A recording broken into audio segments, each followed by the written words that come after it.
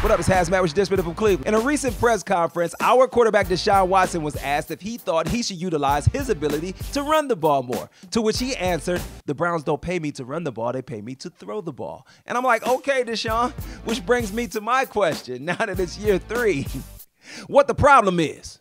You right, the Browns pay you $230 million guaranteed to help us get to and win a Super Bowl. So I don't care if you throw the ball or you run the ball. If you would please put on them damn Nike cleats and just do it.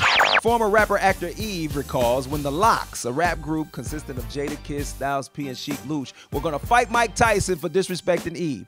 The Lox shared a similar story where Sheek Louch would be the one to throw the first punch because he was the biggest. But in neither one of those stories does anybody swing on Mike Tyson. They may be a 3-man rap group, but they know if Sheek Louch had to punch Mike, it would really be a rap.